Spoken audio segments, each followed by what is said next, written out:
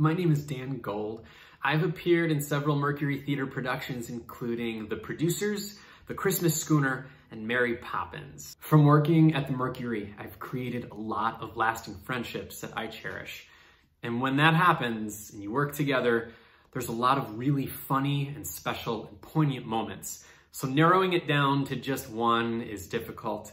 But here was something funny that happened during our run of The Producers. In 2016, when we were doing the show, Mercury was in the middle of its construction and renovation of its next door space, what is now known as the Venus Cabaret Theater.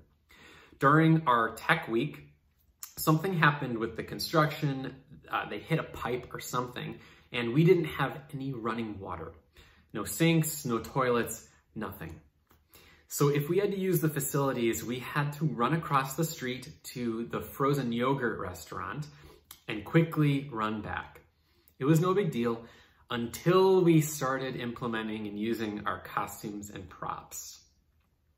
So if you know The Producers, you might know that some of the costumes and props might be a little inappropriate for someone to run across Southport Avenue into a family-owned restaurant.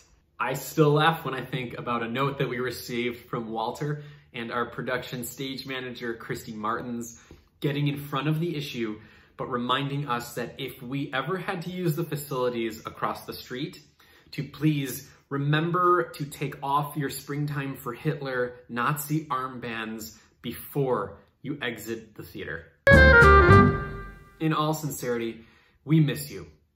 These are difficult times, and we miss making magic on stage for you, our audience. And we also miss the magic that happens backstage as well.